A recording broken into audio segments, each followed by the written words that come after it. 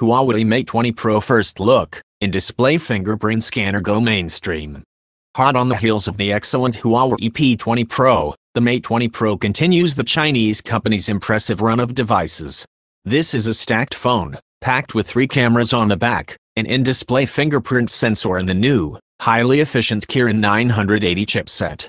If you absolutely love specs and interesting features, then you're going to love this. Huawei Mate 20 Pro price and release date. The Mate 20 Pro launches on October 16th with SIM-free pricing from €1,049. In the UK it'll set you back £899. Pick up the Mate 20 Pro and it's easy to see how far Huawei has come when it comes to design. The P20 Pro was a great phone to look at, but this is even better. It's made from glass, with an etched pattern on the back to improve grip. The screen curves ever so slightly and a metal rim sits around the side. It's finished to perfection and feels as good as an iPhone XS or Samsung Galaxy S9. In typical Huawei fashion, there are multiple colors available, including a trippy twilight and lovely, dark forest green, each of which comes with a contrasting power button to add even more visual flair.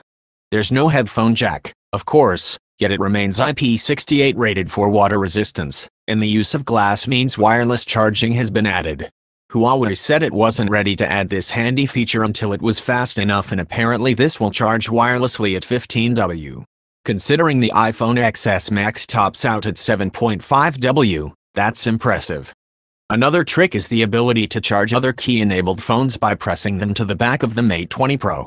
I was charging a Google Pixel 2 XL with it and it felt like the future. That was until I held the phones together for a good 10 minutes and got about 2% extra battery. This might be an idea that needs some tweaking. Sitting on the front of the Mate 20 Pro is a 6.39-inch 2960 x 1440 OLED panel. It's gorgeous, HDR-enabled with fantastically bright colors and a real punch. Even the notch can't disrupt the immersion here. Inside the screen, there's also a fingerprint sensor. In-display fingerprint tech has been rumored in high-end phones from Apple and Samsung for years and has yet to materialize, but with the Mate 20 Pro it is finally becoming mainstream. Setting it up is very similar to setting up a traditional fingerprint sensor. Hold your thumb against the screen for a few seconds, moving it around as you go. It's a tad on the slow side, but once everything is registered you'll see a faint fingerprint outline on the display when it's off.